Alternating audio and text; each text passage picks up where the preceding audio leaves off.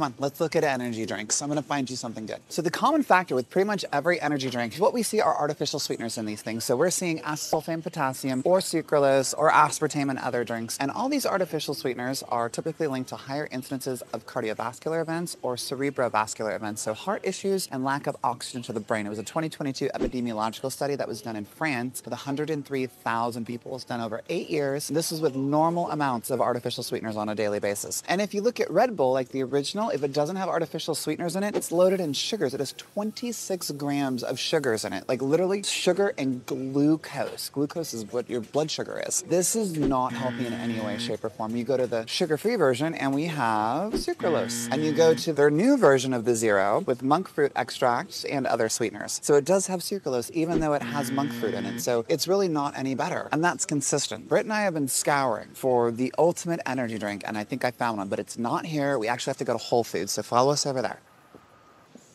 Okay, we found it. Here it is. Angry Angel. What a cute name, right? 0 artificial sweeteners, naturally sweetened with monk fruit, 120 milligrams of natural caffeine from yerba mate, enhanced with CoQ10, which is fantastic for the heart, and B vitamins. And it's keto friendly. I love that. 1 gram of carbs, no protein, so pretty much 0 except for 1 gram of carb. Carbonated water, citric acid, natural flavors, which is in everything. Fruit and vegetable juice for color. That's great. Ascorbic acid, which is just vitamin C. And it's got methylcobalamin. It's got my favorite type of B12. Cyanocobalamin is synthetic, and if you have an MTHFR gene defect, which over 42% of the population does have, your body doesn't do a good job processing that. So methylcobalamin is the way to go. I can't have caffeine. My heart doesn't like it since post-heart surgery, but Britt can taste test this for us, right? We know it tastes good. We're gonna do it for you anyway. Let the taste test begin.